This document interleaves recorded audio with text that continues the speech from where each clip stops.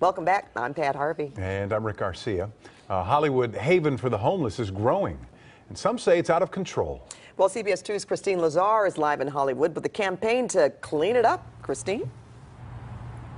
Pat and Rick, that encampment is just up the road here, right here on Cahuenga, across from the freeway. Now, it's actually on private property, which is why the city says it's taken some time to get in there and clean it up. But some people who live in this neighborhood say they've had enough. It started off as a few tents, and now it's pretty much equivalent to like a dumping ground.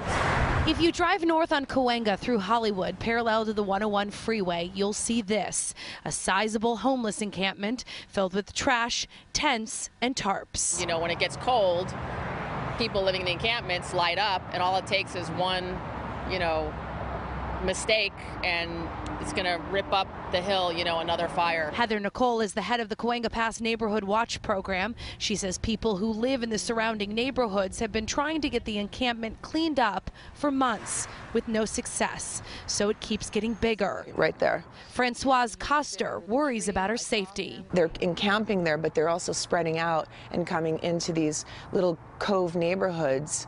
The theft has gone up. This is actually private property. The man who owns it says initially he was okay with people living here, but as of yesterday, he asked them to leave. I also feel sorry for the homeless, and I also feel bad that, the homeless have moved in. The property owner, Ben Farrat, also owns this car wash in Studio City. He says he tried to develop the property years ago. This is an artist rendering of the project. Farrat says he initially had city approval, but then he says neighbors in Hollywood complained and his permits were denied.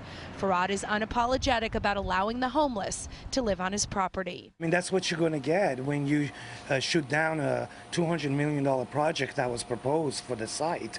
This is what you're going to end up with. We talked to one homeless veteran who's been living here. He says they came here after being pushed out of another encampment on the other side of the 101. I wouldn't want to look out my window and see this.